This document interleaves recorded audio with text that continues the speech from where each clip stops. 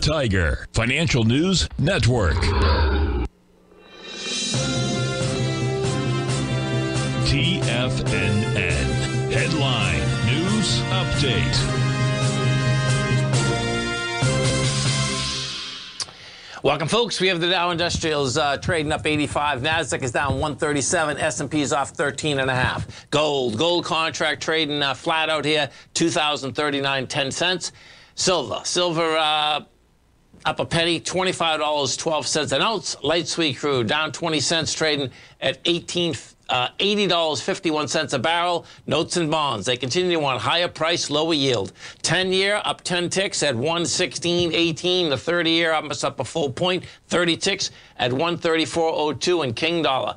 King Dollar's up 267 ticks, saved itself from the bottom again, 101.853. The euro's at 109. The yen is trading at 131. The British pound is at 124 to 1 U.S. dollar. We'll get over and take a look at the SPY, folks. Bottom line, this market still wants to get up and hit this higher swing point because you get a contraction in volume again out here. We yesterday, we did volume of 66 million. You're at 46 now. We'll probably do 56, maybe 60.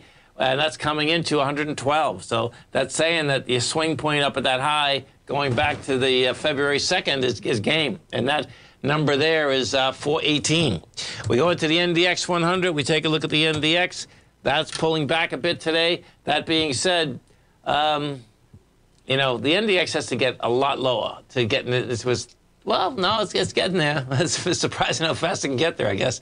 313.68 is the number. Now, we went to 314.07. You're coming into, you do have an expansion of volume. That being said, you come in at the 75 million. We've done 49.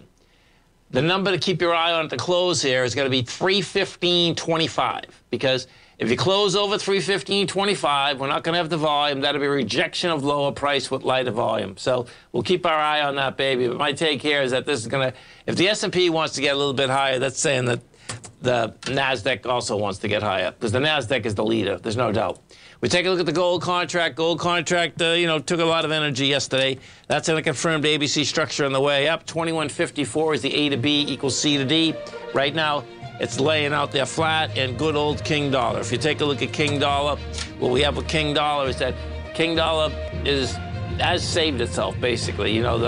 The strength in King Dollar, 101.546. We got to 101.415, and we're at 101.872. Stay right there, folks. Come right back.